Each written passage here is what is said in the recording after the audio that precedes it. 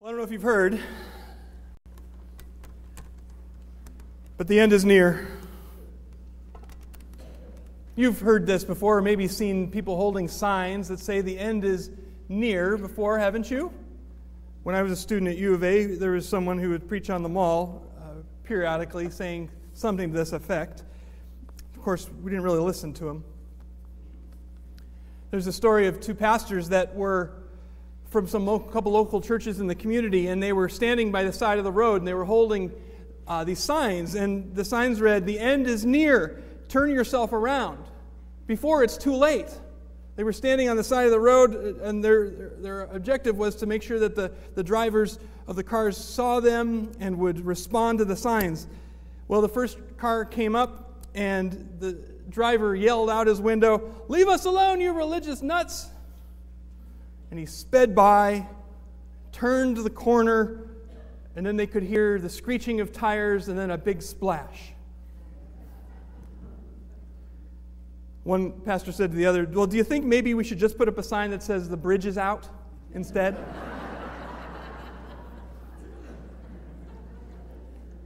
I guess it depends on what you're thinking of when you say that the end is near. Last week we began our reading of the 21st chapter of the Gospel of Luke. And Pastor Andy got us started, and he reminded us how important our witness is as we explain in word and deed and live who Jesus is in our lives. And also he reminded us that it's important to remember in terms of the timing of things, that we don't necessarily know what the future holds, but we know who holds the future, right? And so today we're continuing in reading this difficult chapter of Jesus' words to us. Now it's Lent. We ought to be expecting difficult words from Jesus in this season. Words to remind us about what is true, about the bad news of our sin, but the good news of His grace and mercy. And so we are reminded he is telling us about the destruction of Jerusalem and then the coming of the Son of Man in the end days. So let us hear God's word. I'll be reading this morning from the ESV version, which might be different than what you have with you. But it begins. "When you see Jerusalem surrounded by armies, then know that its desolation has come near. Then let those who are in Judea flee to the mountains, and let those who are inside the city depart. And let not those who are out in the country enter it, for these are days of vengeance, to fulfill all that is written. Alas, for women who are pregnant and for those who are nursing infants in those days." I'm just going to pause there. Jesus doesn't have anything in particular against pregnant women or nursing mothers. It just so happens that they are very vulnerable when bad things happen in catastrophes. So I'll continue. "For there will be great distress upon the earth and wrath against this people. They will fall by the edge of the sword and be led captive among all nations. And Jerusalem will be trampled underfoot by the Gentiles till the times of the Gentiles are fulfilled. And there will be signs in sun and moon and stars and on the earth, distress of nations and perplexity because of the roaring of the sea and the waves, people fainting with fear and with foreboding of what is coming on the world. For the powers of the heavens will be shaken. And then they will see the Son of Man coming in a cloud with power and great glory. Now when these things begin to take place, straighten up and raise your heads, because your redemption is drawing near." And he told them a parable. "Look at the fig tree and all the trees. As soon as they come out in leaf, you see for yourselves and know that the summer is already near. So also when you see these things taking place, you know that the kingdom of God is near. Truly I say to you, this generation will not pass away until all has taken place. Heaven and earth will pass away, but my words will not pass away. But watch yourselves, lest your hearts be weighed down with dissipation and drunkenness and cares of this life, and that day come upon you suddenly like a trap. For it will come upon all who dwell on the face of the whole earth. But stay awake at all times, praying that you may have strength to escape all these things that are going to take place, to stand before the Son of Man. And every day he, Jesus, was teaching in the temple, and at night he went out and lodged at the mount called Olivet. And early in the morning all the people came to him in the temple to hear him. Let us pray. O Lord God, we give you thanks for this reading of your word. And we pray now, Lord, that you would come in power to teach us and to correct us, to help us, O Lord, in our thinking and in my words. Lord, may we hear your word, correcting, leading, that we might give you glory in all of our days. It's in Christ's name that we pray. Amen.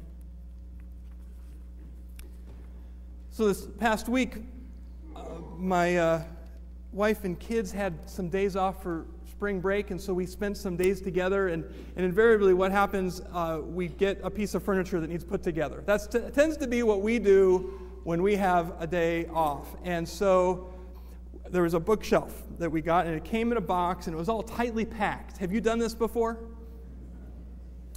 All very tightly packed, all of the boards and the wood and the different things. But then I saw it. Okay, I saw it. The red envelope. I saw this red envelope, and I thought, oh, that's important. It's as if I've won an award or something. Maybe my Grammy acceptance award is in here or something like that. But then I thought, no, it's instructions. It's in 3 different languages, but I could kind of make out what it means in the other languages. You know, it's got French, I don't know how to pronounce it, but directives, kind of English-like. Instrucciones in Spanish. This is what I need to follow, right? To put the bookshelf together. And so you open it up, and I realized that these words on the front of the envelope were the last words I was going to read, because they're just pictures. Pictures about where B goes on step 17 with the 4X, and yeah, page after page of diagram that you're not sure if it goes this way or that way or this way. And I know how people are. You know, they say there are 2 kinds of people when it comes to instructions. Those people that follow them and follow them carefully, and those people that do that. Who are you? You know who you are, don't you? When you see a big pile of instructions, are you there? Is it for you, or is it for someone else? God's word comes to us today with a set of instructions. Are they for us, or are they for someone else? This season of Lent, we do a deep dive into God's word and to prayer, that we might be formed, reformed, prepared for the truth of what it means that Jesus dies for us and is raised for us. John Stott, in his book, Authentic Christianity, the evangelical theologian, he writes, we need to repent of the haughty way. He's British, so he uses the word haughty. We need to repent of the haughty way in which we sometimes stand in judgment upon Scripture, and must learn to sit humbly under its judgments instead. If we come to Scripture with our minds made up, expecting to hear from it only an echo of our own thoughts and never the thunderclap of God's, then indeed he will not speak to us, and we shall only be confirmed in our own prejudices. We must allow the Word of God to confront us, to disturb our security, to undermine our complacency, and to overthrow our pattern of thought and behavior. Well, that is what God's word is to do. It is to disrupt us, but not just to leave us disrupted, but that we would be reformed and formed together by the Holy Spirit into the person, the man, the woman, the child, the teenager, the young adult who God wants to create in you. The good news, in light of the bad news, is that God graciously provides everything we need for our salvation. That Jesus Christ, in his life, in his obedience, in his teaching, in his death on the cross, in his grave, in his resurrection, through his graciously removing our sins from us, through his graciously putting upon us his righteousness, Christ does everything we need for our salvation, both for today and forever, into eternity. And that is the powerful and good news. But we must dwell a bit in the in-between as Christ's church in this world, because we realize that we live in an in-between time. You see, the Bible talks about times long ago. Is it just that we have a Bible that's really old and we serve a really old God with no relevance for today? No. No, the Bible teaches us about a God who is eternal, who is as fresh and real and new today as ever. And the Bible also points us to a future, a certain hope. Now, do we understand every bit and criteria about that future hope and when it will come and what it will look like? No, we don't. Even the Scripture says, it is not for you to know the times or the seasons that the Father has fixed by his own authority. But we can continue to follow and look to the instructions that we are given about the end. Now, as we look at Jesus' words to us today in Luke, I think there are pointing at two events, and sometimes it's a little bit confusing. One event is the destruction of the city of Jerusalem, which did occur in AD 70. And we can see that this, in the predictive sense, is very clear of what happened. So Jesus is saying this is going to happen, and it happened, very similar to the way Jesus said it would. It was the Romans surrounding the city, the Jews and Christians escaping and being spread throughout the Roman Empire. But then there's another event that's referenced as well, and that is the final judgment. The final judgment of Christ's return at the end of time. This is something that's referred to throughout the Bible, and it's promised to us. And this is when we can't really figure out what the date is or what the situation will be. Although this passage tells us what the signs will look like. Now, you realize that every generation has looked at these signs and said, oh, we're in it. Does it mean we're not in the end times? No, it doesn't mean that, because we're told to be awake and to pay attention. But just take a look at some of this again. There will be signs in the sun and moon and stars. Now, at the beginning of this year, I don't know if you're paying attention to the news, but this year we have a lot of astrological things that are happening with the planets and the moon and the stars and all the kinds of stuff this year, that for an astronomer, it's a fun stargazing year. Does that mean we're in the end times? I'll continue. And the earth, there's distress of nations and perplexity. Well, that's happening because of the roaring of the sea and the waves. Well, is that a reference to the global, sea levels rising? Does that mean we're in the end days? People fainting with fear and with foreboding of what is coming on the world. Yeah, people are afraid and fleeing, and there's a lot happening. For the powers of the heavens will be shaken. And it is true that there is a cosmic battle happening, and it can seem very scary for us to know, is this the last day or not? And this has created a cottage industry of sorts in Christian circles about trying to identify when the last days might be. And you might remember there was a pastor named Harold Camping who just a couple of years ago had predicted in 2011, sometime in May, that it was going to be the last day. Do you remember that? And then May came and he realized that it wasn't right, and so he changed the prediction for later in the year in October.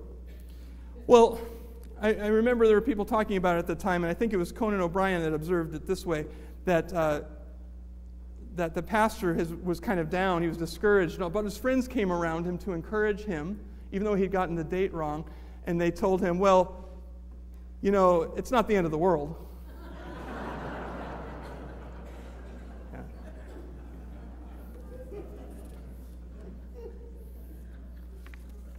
The instructions from Jesus, though.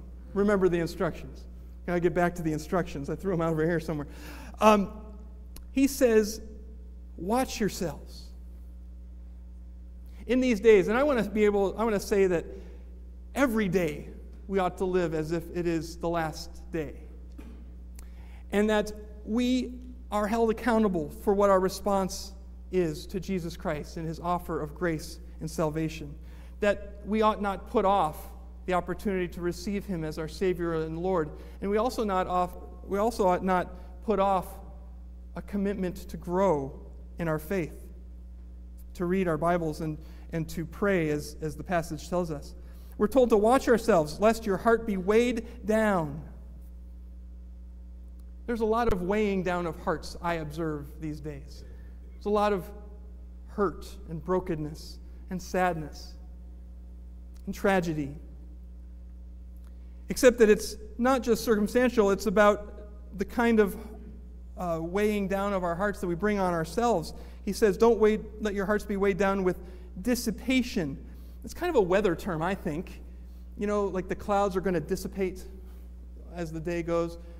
Well, what does it mean to dissipate your life? That you would be of substance and then suddenly you would evaporate into nothing by virtue of your worry? It actually, in the Greek, it is a Greek term, dissipation in the English, it's a Greek term for a hangover.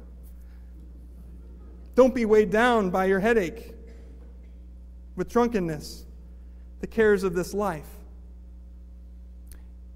And then that day would come suddenly upon you like a trap. It's not that God is wanting to trap us, or it says that God will trap us. It's that the day will come, and it will come to everyone on the earth. Don't let the cares of this life, the distractions of your devices, don't let your hearts be weighed down by all of the distractions around you. Now, I was driving to a meeting this past Friday. It was downtown, and I drove down 4th Avenue to get there. And it was St. Patrick's Day. And there are a number of Irish pubs on 4th Avenue. And I do not have anything against Irish pubs. You need to hear me there. But they were getting ready for a party. Okay, let's just say that. They were putting up fencing. They were putting up extra stages and bands. Apparently, they were going to do a lot of Irish dancing. I don't know. Actually, I saw a sign that said, after 3 beers, everyone's Irish. And I'm not sure that's the Trinity, the Holy Trinity, that St. Patrick was talking about when he went to Ireland to convert the Celts to Christianity. See, St. Patrick was one who was driven to share the love and provision of Jesus Christ with people who were very different from him, different tribes and different language. And they received him. And they were brought into the kingdom of heaven because of his work. Yet our hearts can often be weighed down. We can be very distracted in this life. You see, it's very easy to focus on the cares of this world because they're ever before us. They're right there. They hold on to us. They cling to us. They hurt us. They're constantly reminding us that they're there.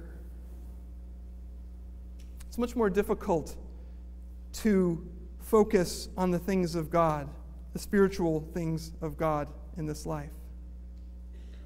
Yet we are told to stay awake. But stay awake at all times, praying that you may have strength. Stay awake. Literally, does this mean you have to never sleep? No, it's not what it means. But it's just saying stay awake in your life. Be aware. God is up to something. Are you perceiving it? Praying. Are you praying? Are you seeking strength to battle those things that are tugging on you, weighing down your heart, pulling you into the cares of this world? praying that you might have the strength to escape all these things that are going to take place and to stand before the Son of Man. The verb here, to stand, is interesting in the Greek. It's an aorist passive, which, if you're a language person, you might be interested in that. It's a passive, meaning that we're not going to stand in our own strength, but it is the Lord who will bring us to standing. Eugene Peterson puts it this way in the Message: pray constantly that you will have the strength and wits to make it through everything that's coming, to end up on your feet before the Son of Man. You see, God has a whole lot to do with our strength and whether we'll be able to follow His instructions and stand in those days. Are we able to stand today? Are we able to stand in the end? Well, what does this mean for the church? What does it mean for believers in the church? Well, I think it means some important things. There's some important practicalities about this. And one of my heroes, Leslie Newbegin, who was a missionary and then a teacher, he taught a lot about what the church ought to be doing in these days. And he talked about the church living in the midst of history, that we are in the present with the past, but also a very, very important future. Not ever forgetting the future, calling us forward. That the church lives in the midst of history as a sign, as a foretaste, and as an instrument of the reign of God. Well, I have a sign here. The sign that the church ought to be in the world isn't so much saying that the end is near, because that's kind of a scary message. That's kind of like saying, okay, turn your ears off, because then we're going to tell you something. Actually, the sign that the church ought to be using is a sign of direction, a sign of pointing. You see, a sign like this, in and of itself, isn't very valuable. It's about what it is directing you to and what it is pointing you to.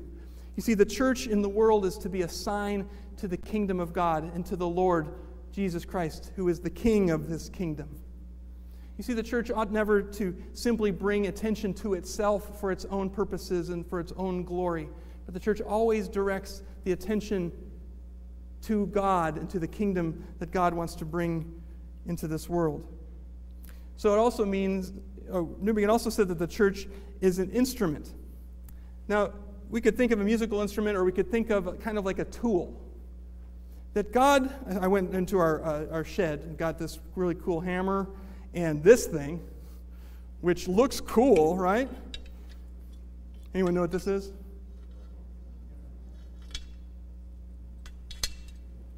It's a vise of some sort, right? I don't think I'm supposed to put my hand there. Okay.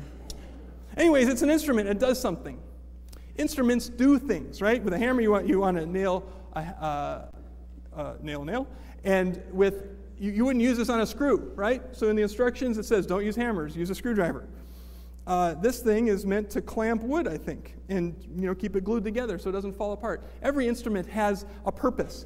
And so what is the instrumental value of the church? Well, the church is God's instrument through its mission to demonstrate to the world what the kingdom of God ought to be like. That God will use the church to bring change to this world. That God uses believers, you and me, to bring this change into the world. And that is something that we can only do if we have a proper view of the end as well as a proper view of the past. And this is my favorite, that the church is also a foretaste. Kind of like an appetizer. The church, in the way that we learn to live together as human beings, sinners who are in need of God's grace, people from every nation, tongue, tribe, culture, bringing together, learning how to live with one another in love and peace and unity, relying on God's grace, that when the world could see that would be the most credible witness to the world of what the kingdom of God would be like. And it would be like a little appetizer, a little snack before the main event. Now, I like pretzels. You might like something else for appetizers, maybe hors d'oeuvres of some kind. But the church is not the main meal, but we are simply an appetizer to the world of the main meal that is coming when Christ returns. Friends, this is good news. that we have a use, we have a purpose, we have a calling, and we have a God who loves. Let us pray. Oh Lord, we give you thanks that you call us to follow you, and that you warn us, and that you give us instructions just as a loving brother or sister would, just as a loving parent would. But Lord, as disobedient children, help us to not just ignore your instructions. Help us to take to heart what it means, the truth that you came and lived and were crucified and you were resurrected, and that you will come again. Lord, that we would set aside all of the distractions in our lives, to not be weighed down with the cares of this world, but that we would be motivated and propelled, Lord, by your good grace and love and mercy. That we would point to you who is greater than us. That the life of this church would point to a reality in this world that is greater and way beyond us. That you would enable us to be used by you as an instrument of your goodness, as a foretaste of that feast which is to come. Lord, that we would take joy in any kinds of difficulties that would make it hard, that we would need to rely on our faith even more. And Lord, there might be even some today who are considering God, but who have not really made a commitment to Jesus Christ as Savior and Lord. So Lord, help each one of us to take a bit of a step closer to you this day. Enable us by your Spirit, with as much as we know about ourselves and as much as we know about you, Lord, to just step forward in faith, to live for a purpose beyond us, to seek your kingdom in this world, to stay awake, to pray for strength, and to discover joy. This we ask in Christ's name. Amen.